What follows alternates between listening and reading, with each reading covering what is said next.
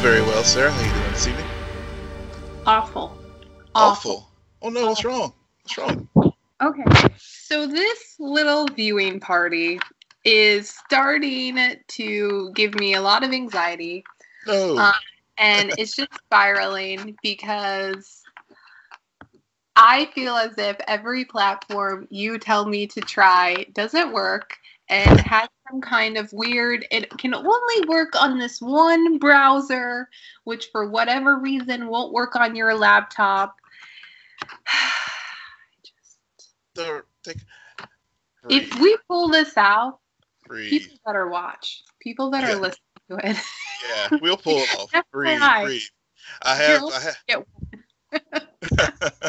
You're only gonna we will find. Yeah, we will find something that works that works on your end. We will. I have a fallback. I always have a backup plan. That's being given my job. You know, you plan and you have contingencies. So make a plan, execute the plan.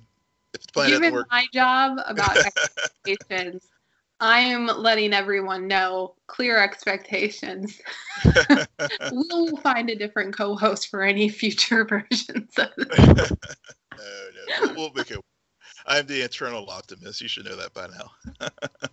I'm not. Speaking about optimism, DC superhero movies have set out a new schedule. And starting off with The Batman, which was originally going to drop on June 25th, 2021, is now moved back to October 1st, 2021. The Flash, the movie, they should put it like a colon and say the movie. Ezra Miller, ? Is now pushed up to June 3rd, 2022, and Shazam 2 is pushed back to November 4th, 2022. Who? No. I know. Don't even say it. I know what you're going to say. You're only one. Yeah. The only one you care about is the Batman. I know. I do, but honestly, I also, for whatever reason, even when I list off the Batman, it's not the same with when we went through a few weeks ago the new schedule for the MCU. Fair point. Yeah, I hear you. I feel bad for our Pats, partly because he's in a Christopher Nolan movie that is all screwed up now because of timing, and then he gets the Batman role, and suddenly he's back on top and everyone's talking about him. And now with COVID, the two big projects he was really driving are stuck in this weird funk. So yeah, but I thought they were really. I mean, Nolan still thinks that they can get Tenet out this year. So. Oh, I'm sure we'll see Tenet, whether it's on my mini laptop or if it's on a big screen, I don't know. But even if he doesn't, he might do a re-release in theaters when they're actually up and running and people are going to them. That's another thing. Just because suddenly the theaters are open doesn't mean people will necessarily go. Exactly. I mean, so far, I guess the only state that is crazy enough to open right now is Georgia. But even so, I mean, I know I personally probably will have a second thought before I go to any kind of mass gathering for some time. Yeah, I honestly, I'm so much of a hermit that I barely go to mass gatherings. Such a weird way to put it. Oh my god. Okay, yeah. I mean, it's just like, it's like restaurants opening up or whatever. I'm kind of like, I think I'm going to keep doing this takeout thing. This is working pretty well for me. So. Oh my god. And I hardly ever go to restaurants, but this is so off topic. Yeah. Anyways, I agree. I think that's one thing that's going to be very interesting is how everyone readopts in this new world whenever we are able to lift it, knowing, hey, Japan and China are going through their second waves. So even if you do that, doesn't mean it's there's a vaccine or anything yet. So right. Yeah, and actually, I was reading an article today about how Warner Media is planning for adjusting to the new normal after things do start to reopen, and really looking to maybe go into more of a streaming model. And we've seen this with films. I mean, Trolls 2 was one that went straight to streaming. I think Scoob, I saw, was going to go that route as well. And we've heard rumblings, even though, we know the MCU will definitely not go that route. They're going to continue, I think, to push to have it on their films on the big screen. But we've seen and will continue to see people adjusting and maybe having things go straight to streaming. Well, Disney also had the fortunate timing of making their money before all of this. And so right now they are losing that money, but they have a pretty hefty surplus with all of those Avenger movies that have been released over the last 2 years. Yeah. So, but I'd be curious what that plan looks like, because Disney, they're bleeding every single day with the movies that they are finished and they want to release, but because of their event and their spectacle filmmaking, you're gonna want that $25 IMAX ticket money and not the buy this movie for $19.99 now. So exactly. Another one I forgot to mention is Venom 2 is pushed back to October 2nd, 2020. Oh, no, it was originally October 2nd, 2020, and it is now June 25th, 2021. Right. Have they even started shooting that? I don't, I'm not sure if they have. And I know this week they finally did release the subtitle for the film, Let There Be Carnage. But I don't know if they were able to get production started on it. Yeah, that is. Oh my God, that is such an on the nose, because I haven't even seen the movie, and I could have predicted that that's what the subtitle was going to be. Yeah. Because I heard about it, people. I heard about it. You don't have to watch movies anymore. Yeah, you don't. Oh man, what else did he put on here? The Mandalorian is starting early work on season 3. Show they did finish shooting prior to the pandemic, so season 2 should drop probably sometime this year. Yeah, I think the original plan was for it to drop in the fall. I want to say, if I recall, I think it was around the October timeframe when Jon Favreau said season 2 was going to premiere. So makes sense. And lastly, another bit of Star Wars news, as another project is being developed for Disney Plus. This is a female-centric story from Russian Dolls creator Leslie Headland, and is set in a different timeline from the Skywalker saga. Okay. Yeah. I think they are expanding their universe, and I think they'll be. I don't know if they're keeping the things under wraps right now, as far as if it's going to go back to the older public, which I know there was some talk about that with the. I think there's a book series that was coming out. And then, it could be set in a future timeline. So we'll see. But it doesn't make sense to me.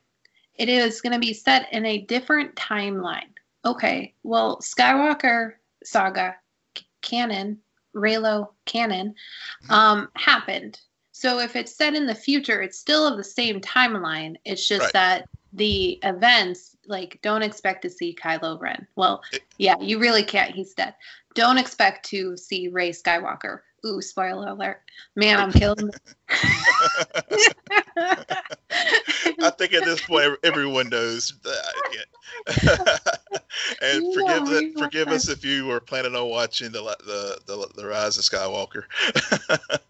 Man, maybe we should just re-inspire me, and instead of watching Earth X or whatever crossover was selected, we just watch Rise of Skywalker. Oh my god. Oh gosh. Then I will have technical issues. There's some salvageable parts. Anyways, but you understand my point, right? Yeah. Like, it doesn't have to take time. Even if you go back to Old Republic, that history still leads into the Skywalker saga. So I find that to be very odd that they said alternate timeline. What are you, the Flash? No, it's just alternate time period, I guess. But you're right. It's definitely going to be set apart from the Skywalker saga, but I guess a whole new set of heroes, and this time being very female led cast, which given the history of Star Wars lately, I mean, this thing will probably go through at least 2 directors, 3 writers, and who knows what else before it finally gets put into production. Yeah, and can we just let disclaimers about very female-centric story? Okay, we get it. We're in a new decade, and I understand history of females always not having dominant parts, and even if you do have a main female character, she's always still surrounded by men, talking about men, all of that. However, I feel like it's going to be a story, and it should be more about, it's a story about a well-developed character who just so happens to be female. Yeah. I know. And that's another thing. I guess there's just something about the way that this is written. That really makes me kind of want to nitpick, because it's just, I think that there's a lot of poor choice in words. Yeah. I mean, quarantine mind. No, it's a fair point, but I mean, that's how it was. That's how it's been reported. So, as far as this new project, so. Yeah. Well, like I said, quarantine mind. I may be nitpicking, but it's just, I hope one day it's not about that, and because I know that if that was if the Mandalorian, I forget what that was described as being, but it was never very male-centric story. Yeah, it was described as that. Yeah. Oh, yeah. It's funny. I mean, you could even do it like, people of color story, or fill in the qualifier as far as classification of individuals or a race or sex. I mean, that happens, and it definitely was good call out on that as far as how they are describing this this next thing in Star Wars. Okay, I think that was. Still there? I'm still here. That was just, which I have been noticing that every now and then lately, I think we're due for one, Will. I'm having this weird sense that we could have an earthquake. That one was definitely the largest that I've felt in a while. Oh. Wow. Hey, we filmed this we record this in real time. But no, that was, there was one in Juneau when I lived there. I remember that. Going off topic, but this is an interesting story. But I was sleeping, and it happened in the morning, and it felt as if there was a ghost. I swear to God, there was a ghost on the other end of the bed, and it was shaking my bed back and forth. Like, it was the most odd feeling in the world. Wow. Yeah. The one time we had there is a fault line not too far from this section in North Carolina, and so there was an earthquake, and I completely missed it somehow. I don't know, but I remember I was walking down the street, saw an old friend of mine, and we started talking, and then this lady came running down the street and like screaming that there's an earthquake, and a couple other people as well, and I was like, oh, was there? And it was pretty significant one too for the East Coast, where buildings are damaged and stuff in Virginia and whatnot. But yeah, I completely missed it. Yeah, I've only been through a few. I mean, I wasn't in Anchorage when their big one happened. Excuse me. So to get back on topic in other news, Yeah. The Flash. Let's start with The Flash. Okay, we can start there. All right. You want to start? Yeah, I'll start with this one. So it finally did air because, you know, as we joked, whenever we saw the CW schedule, we were like, is it going to really happen? Because it seems like everything gets rescheduled at least once. But it did air.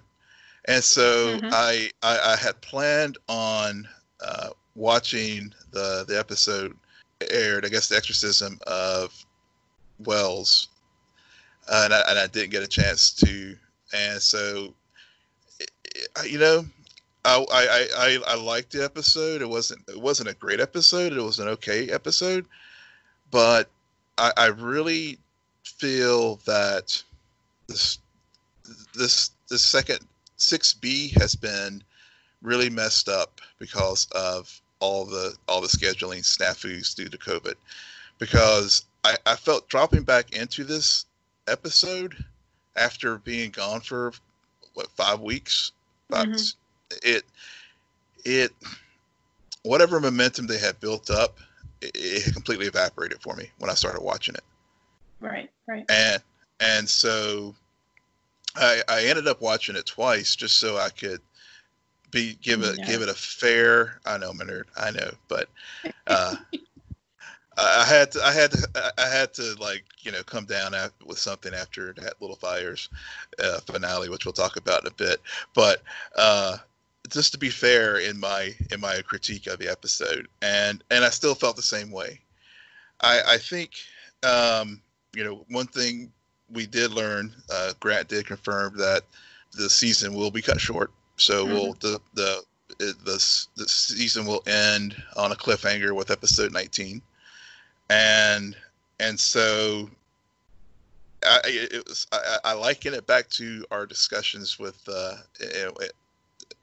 Swamp Thing, because now I feel like, okay, I know this season's cut short, so how are they going to manage this? And these episodes are obviously filmed before COVID. One thing I did like about it, and it was just, you know, a completely coincidence. They had the nice little, given that it was the anniversary of Prince's death, and having that little diamonds and pearls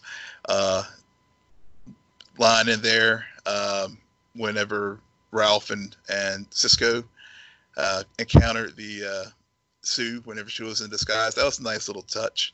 I know it's completely coincidence, but it was just kind of a cool little thing there. Ragdoll, underdeveloped. They have such potential with that villain, but I just feel like all they do is focus on the creep factor, but there's so much more there that could be mined with that villain. Yeah. So that's sort of my general over thoughts, and we could talk about more specifics after hear your thoughts of the episode. So, I mean, I can't say much more than what you just said. I had very similar. It was very hard for me to remember where we left off. I didn't even think about going back. We all know I'm not a really big fan of this season of The Flash. Ever since everything went on about Carver and his organization, which I'm forgetting, Black Hole. Black Hole. Okay. Yeah. So it's just, and then this episode in particular, it really stuck out to me. Carver sucks as a villain. He is a very caricature, and the actor, geez, who did that casting? That was awful casting, FYI. Yeah. And it's so obvious when that actor is playing against the actress who plays Eva or Eve, because she actually is doing a good job. She is. However, and I don't know if I would call it underdeveloped so much as why I don't like it when to increase the villain's capability and quickness, we have to decrease our hero's smart intelligence level. Because Iris looks like a fool. She's all trying to figure out a way out, and in my mind, 6 weeks have also passed in that world. Mm-hmm. Yeah, yeah. Girl, yeah. this is going on a bit long when you know she has the ability to control the mirror, and she's like, come on, Iris. And Barry too. And something that was odd about this episode, Ragdoll, I completely agree with you, very underdeveloped.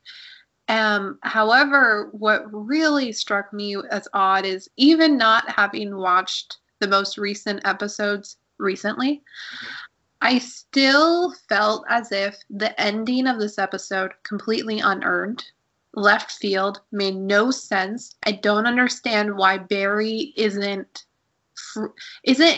I know he's freaking out, but he is not. There was something about the way that ending was choreographed which just did not work for me at all. And then everything with Joe. Yeah.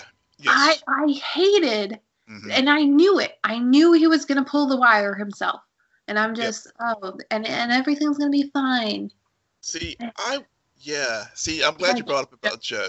I'm glad you brought that up because to me, this episode and creative this work would have worked so much better for me if it was actually Joe who had been a doppelganger instead of David. Because Joe was doing things. Joe's always been a very reasonable character. Mm-hmm. And so for him to continue to press the way he did in this episode just seemed out of character for him. So to me, it would have been better to, especially if Eva's goal is to freeze out all of Barry's friends and families by creating these mirror doppelgangers, and they will find a way to do, just as a side note, a doppelganger somehow in the Arrowverse. It's just their go-to trope. Even now it's using the mirrors instead of the multiverse. I felt that Joe, it would have made more sense to me for him to be a mirror creation than David Singh, because it was like when I saw Captain Singh react that way and stuff, it's just sort of like, okay, now what did I miss? When did I miss the switch out? Because we've seen the switch out with Iris, we saw it with Camilla, and it says at some point we should have seen it happen with David. So maybe it happened and I just can't remember because the way the wonky scheduling has happened this year, not to no fault of their own, at least with the last few weeks. So there's that piece, and then with Iris, you're right.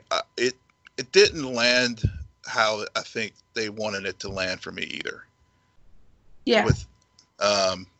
Because honestly, Barry, there's been several signs all throughout, but throwing up the flashpoint, throwing up the losing your parent, line. No matter how frustrated Iris would get with Barry, she would not stoop that low to given that he's lost both parents. She would never, ever go that route.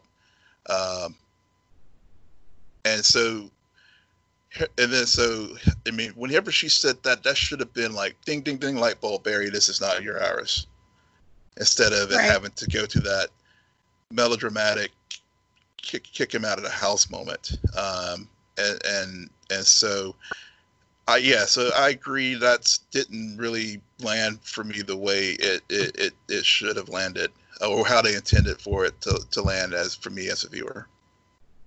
Yeah. It just, I mean, even from it's to your point about them reusing tropes. The whole, this is what's really going on, and the viewers are in the know. There's no stakes attached to it. I'm a viewer. I know Iris is a doppelganger. So right. Do I care that fake Iris kicked Barry out of the house? Not really. Yeah, exactly. Yeah, exactly. Why should I care about that? Fake Iris, lead with that. So there is no surprise. There is no heartache for me because it's not real. Exactly. And so that's where the issue lies with the Flash in this season. And as much as I do want to blame scheduling can only get it so far. I cannot even guarantee that had they come back from their planned hiatus with this episode, would I have been on board with it? I don't think so. I don't think this episode would have worked for me at that point either. Now, it doesn't mean they can't finish off the season and maybe leave arguably a better taste in my mouth, because we've always commented that another issue with these shows is they're too long, too many episodes. And The Flash, I feel like if you get to episode 18 or 20, like, okay, why didn't you just end there? Yeah, exactly. And Grant did say that episode 19 is going to end with a cliffhanger. So I am looking forward to seeing what that cliffhanger is. And as I said, call me. Okay, go ahead. Fake Iris kicks Barry out of Central City. Yeah. Next logical. That's exactly. I will say one thing that did what I did like about the episode that did work for me this week was Ralph and Sue. I did like that. I did like their interaction. Sure. It did. It did actually work for me. Well, I'm happy for you.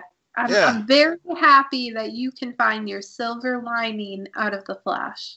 I always try to find one. For me, I saw Dibney and Sue, and I thought to myself, "You're still on this show." Where have you? And anytime Cisco was on, I'm just thinking to myself, when is he gonna leave? When is he? No. I can see why. I mean, arguably that was the best parts of this episode, is because it was banter, it was a lot of jokes and character progression. Yes, you nailed it. You nailed it. That is why I liked it, because there was growth and development in both of these characters and getting to the place that we know they will ultimately end up. But it worked, and it did service the overall larger story of 6B, as far as Carver and Black Hole trying to gain the advantage, but it used supporting characters in a way that makes them grow. And unlike what we saw with Allegra, who I'm still trying to figure out what her purpose is in the show, other than this weird side story with her and Nash, but from helping Nash overcome his guilty feelings of losing the mirror version, the doppelganger of her. But beyond that, I'm just sort of like, okay, yeah, she's just kind of there. So hopefully, and I know she's been signed on for as a regular for season 7. So hopefully, as we get further into this season, they'll develop her a little bit more. Probably not, but yeah, we'll see. All right, and so now we can talk about Little Fires Everywhere. They had their season finale or series finale. Is it a season finale? I think they gave themselves. It's sort of like Watchmen. I think it was maybe intended to be a one-off, but they left a little bit there that if they wanted to come back for a second season, they could possibly do it. So I am so mixed about this show. I'm so mixed about this finale.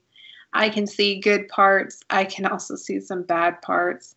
I'm glad, spoiler alert, it wasn't Izzy, but it was Izzy, and it was the kids. And there was something about those moments that really felt just weird. Yeah, yeah. Like, yeah, let's do this. Let's burn down the house. It just, by the halfway through the episode, I started predicting dialogue. Oh boy. And I just was not surprised. I mean, it just, I guess overall I'm kind of mixed because I'm sure you're going to raise 5 points, which are really good and really strong. But in general, I wasn't happy last night when I finished watching, and I was like, ugh, okay. Yeah. So for me, yeah, you're right. Overall, I felt like they saved the best for last. Mm-hmm. With this series, it was. I don't want to say slow burn because that's just so easy of a pun, but I'm so confused. Did you like it or did you not like it? I liked it. Okay.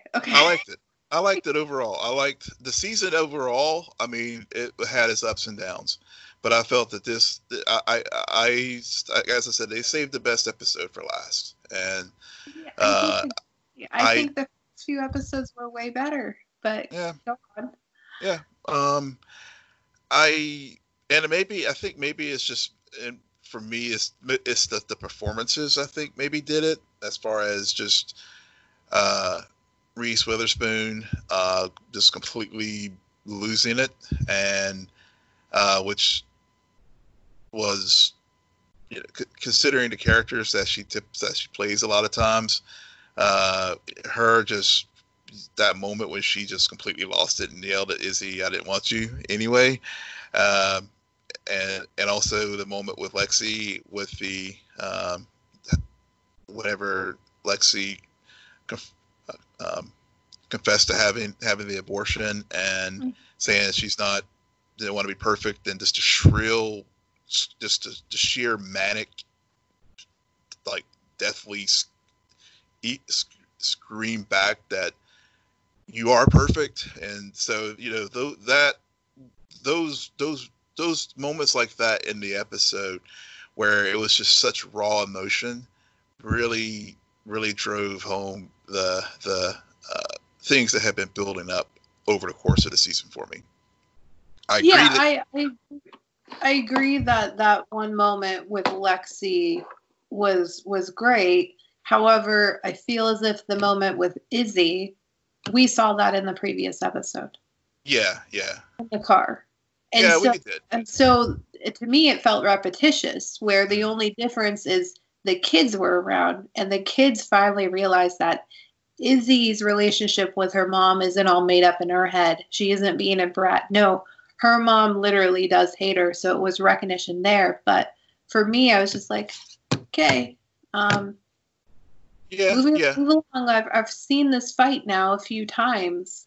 So yeah, we have seen the fight a few times, and this, I think it was there because I think they had to set the things in motion for the siblings to burn down the house, because absolutely, yeah, because I mean this, and the reason why I say that is it just obviously in the adaptation from the book, in the book, Izzy does burn down the house, and then they changed it in the TV show for the siblings to do it, and this was sort of, I guess, the dramatic way to trigger the event to make that happen.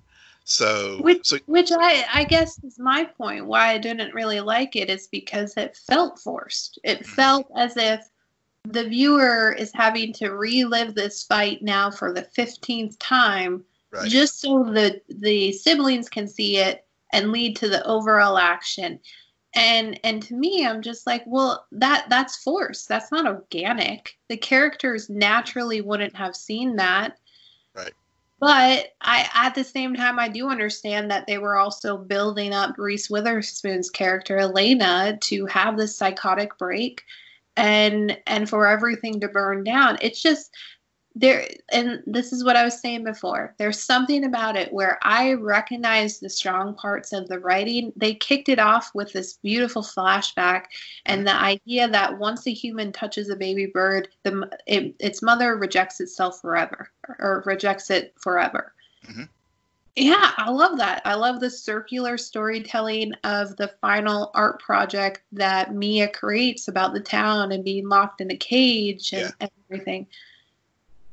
But there was also something so melodramatic and so forced, where I'm just like, you finally win your court case, and it just so happens that we get a scene of the baby not going to sleep, and the mom wants to get out of bed and go check on it, and the husband's like, no, she'll be fine. Well, that just so happens to be the night that her real mom comes and takes her away. I'm like, what? Yeah. What the heck? Yeah. I mean, this again. I agree with you there. I mean, things were pretty much went. I mean, there was nothing surprising in this finale. I will agree with. I will say that on that point, yes, there, as you said, you could predict lines of dialogue. Yes, there were definitely things that would happen. I mean, for example, I mean, we knew BB would never win the court case as far as getting her kid back. One, just from a storytelling point, but two, but I think it also again reiterated the structural inequalities that were in Shaker Heights and the structural classism and racism that's there too. So, so this series all eight episodes has been on the nose with those points left and right. So, I mean, it's this, it stayed true to form. The kids losing it and like burning it down the house, yeah, that was completely forced, and I mean, it seemed to me that maybe Lexi of the three may have realized what her ex-boyfriend was trying to tell her last week's episode. So it did make sense. It made some sense for her to maybe go that route, but then again, they have all the privilege and stuff, and so it did seem forced, and so that didn't work for me. Now Mia's storyline actually did work for me, as far as whenever she talked to Izzy about the cage and burned down the house, but again, it was consistent with her character. I mean, whenever she has burned down her relationships with people or situations and stuff, she does just set fire to it and moves on to the next town. So, I mean, again, I agree, that whole part about humans being resilient, and even if you do make a mistake or burn something down and destroy it, new life can erupt from that. Sometimes you have to break something in order to put it back together the way it should have been the whole time. And I like all those metaphors. Those make sense. What happens with Pearl and Mia, that resolution, I'm completely fine with.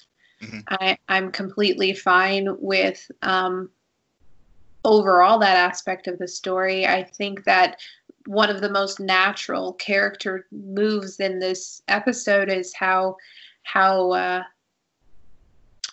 the whole abortion name issue and Lexi constantly using Pearl's name or events that happened to her catches up with her, and also makes Elena forced to recognize how she isn't the mom that her parents or her children deserve or wanted, and also and that conversation between Mia and Elena in the hallway, I thought that was brilliant writing. But I guess overall for me, those small moments don't add up enough for me to walk away happy, because I didn't like how they ended Izzy's storyline. I mean, she gets screwed over either way you think about it. I mean, she's probably going to get picked up by somebody and hurt real bad. Yeah.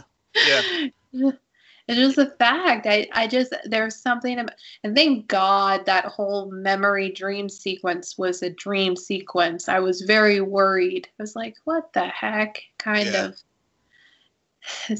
Yeah. So I like all those points. It's just, for some reason, I felt very opposite of you, where I liked a lot more of the earlier episodes, and the longer things happened, the more melodramatic it got for me.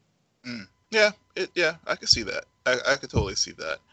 One of the things I do wish that they had set aside some time for was the ramifications of all what happened, because it would have been interesting, given that especially given that the siblings went to the extremes that they did and set the house on fire, and would Lexi still end up going to Ivy League? Would Tripp and Moody reconcile, or will they still be estranged? There's what happens with Elena and Bill? I mean, Bill, because they did have a pretty epic showdown as far as whenever he confronted her about the meeting up with her ex-boyfriend and New York, and then also clearly he had not let go of finding the telephone number from all those years ago, and he's held on to that anger for many years, and this event cause it to resurface and blow up, and he confronted her about it. So there were just so many things that were left unresolved, and that's why I kind of joked about when we first started about the Watchmen having that same kind of ending, where it left it left things open to interpretation for the viewer, and we can fill in the blanks and think, well, maybe did they really learn from all of this, or are they still so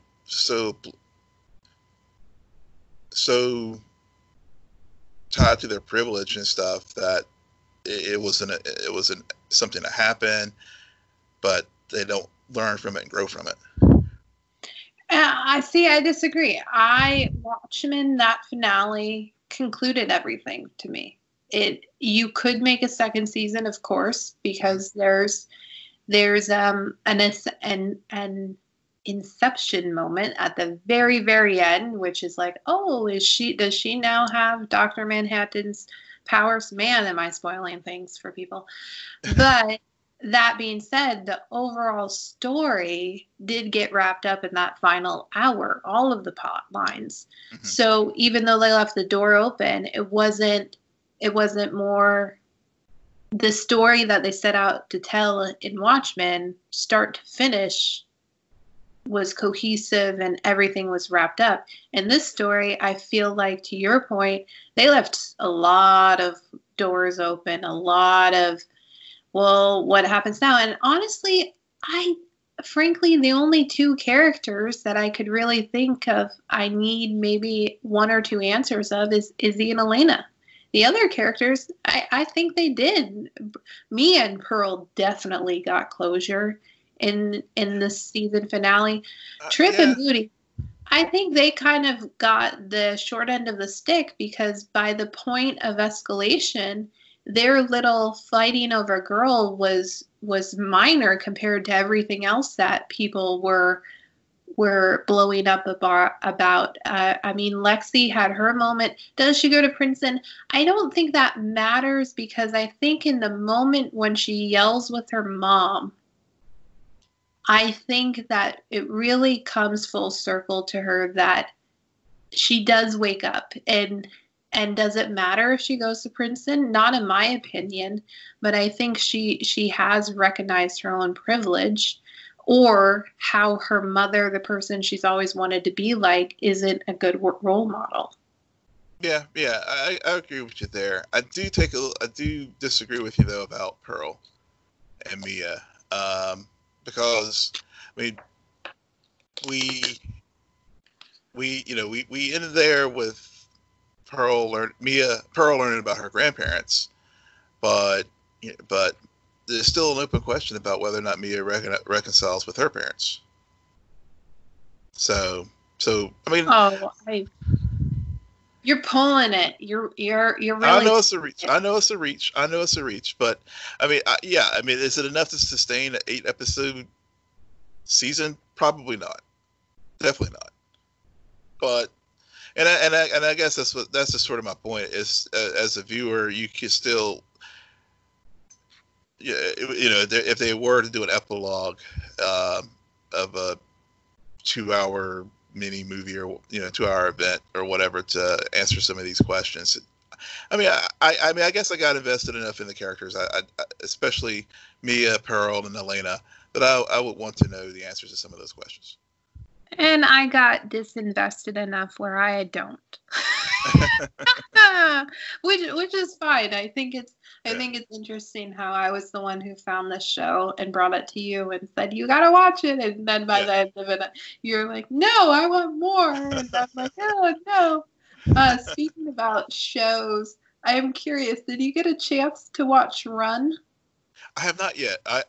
So we found this show on Amazon Prime called Prashant. It's a Bollywood Indian comedy drama that I found. I'll send you the link to it. It's so I fell into that. It's a very funny show. So I've been watching that this week. So I haven't had a chance. So Run is on my watch list for the weekend, because the show that I fell into this week is short. It's like 8 episodes and they're like 30 minutes each. So I only got 2 left. All right. Yeah. Will, why don't you tell our listeners where they can find you? Yes, you can find me at Will M. Polk. That's WILLMPOLK. And you can find me at Twitter at SJ Belmont, SJBELMONT. We are having April 26th. We will be holding an Arrowverse crossover party and dropping that episode probably the following day. The poll results are in, and Crisis on Earth X won, which is surprising because I did secretly want Flash vs. Arrow, because I'm feeling a bit nostalgic as of late.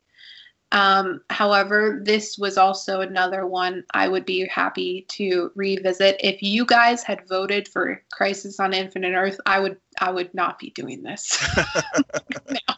No, we would have made an executive decision for sure. Please follow our crew on Twitter at CNN Nerd, friend us on Facebook, follow us on Instagram, but most importantly, rate, subscribe, and comment on Apple Podcasts, Spotify, YouTube, Stitcher, and wherever you get your podcasts. Good night, Geek Out. You're welcome.